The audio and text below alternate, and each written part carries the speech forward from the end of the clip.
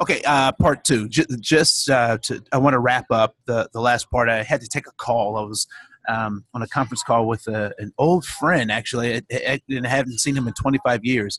And actually, he was one of my. So I went to this when I was in high school, the National Leadership Conference, which is held in Shelby, Michigan, with the American Youth Foundation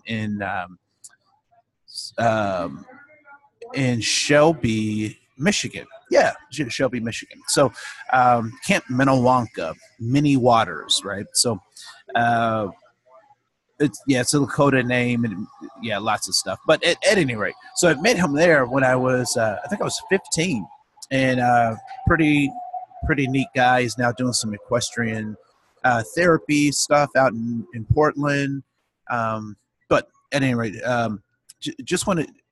So he called. But I do want to wrap up this last piece in stating that it's important that we, in dealing with systemic issues, do not get drunk with the band-aids that oftentimes are used to pacify the masses. And so I think a number of these presidential pardons kind of fall into that vein. And so what I don't want is for us to get lulled and not think that we still have to have police reform. We have to have community reform, that we have to go to the legislature, both local and federal, to get things to shift the paradigm around the role of police. I do find it interesting that one of the more affluent areas in the Twin Cities, suburban areas in the Twin Cities, has an armored car with a sound weapon on top, right? And I'm wondering, I'm trying to think in my mind, like, what situation would call for such a weapon? Where would that be needed? And I personally can't think of many, but I'm also not a trained police officer, so I'm not going to suggest that I know how or what they should be doing with that vehicle. But what I will say is, I find it interesting that one of these affluent areas has one, and I would imagine that another area that considers itself just as affluent would not be outdone by that place. And I would imagine that other suburban affluent areas would not be outdone by their neighbors. And so what I think is interesting is that we have this in our police forces, in our municipal police forces, we have this kind of arms race, if you will.